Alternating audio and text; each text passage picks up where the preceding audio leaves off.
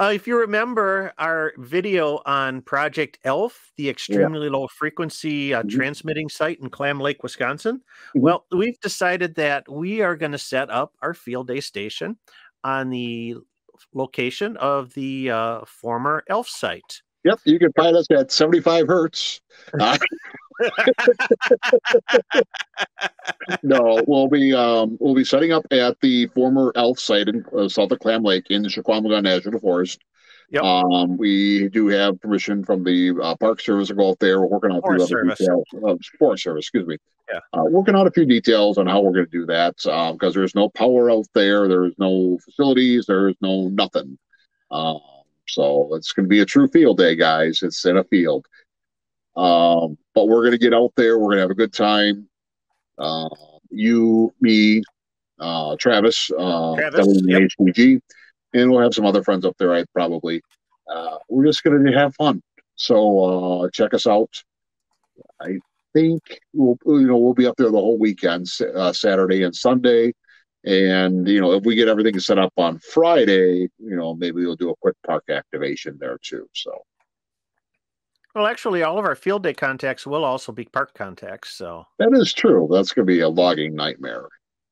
Yeah, we can make it work. So, I'm sure. There's Clam Lake. And oh, yeah. We're somewhere down there.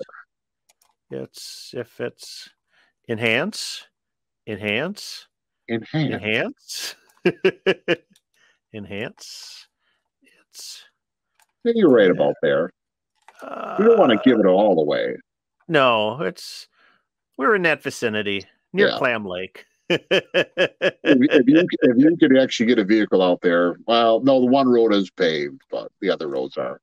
Yep. So it's a big open field. It's going to be a lot of fun. And if we're lucky, the mothership will come and take us away. Or at least take me away, I've lived a good life. I'm ready to go. So yeah, it should be good. It'll I don't know, we still have to figure out we got to figure out club call transceivers, and how many stations we're going to have up and things like that. But listen for us. I'll throw out some messages as we get closer to the date so that you can catch us on field day. So but with that, I think that kind of gets us into the second half of what we were talking about. You know what really grinds my gears? There we go. And what grinds your gears tonight, Joe? Oh, well, it's field day. Yep, I better go there. We're gonna open up this can of worm, guys, and so is field day an emergency communications exercise or a contest? Make up your mind, ARRL. Yeah, I'm talking to you guys, the guys that get $50 a year to. Make up your mind. If it's an emergency communication exercise, why we got points? Why we got points for all this? Oh, you get bonus points. Oh, more bonus. That sounds like a contest to me. Everyone treats it as a contest too, right? Half of the people treat it as a contest, and half of us, and not necessarily me. Oh, this is a emergency communications exercise, and we need to show off our abilities to the public. Yeah, it's a hobby. I don't know, but here's the deal, guys. One or the other. Let's make two separate things. Let's make the actual emergency communications exercise one day and the summer contest another day.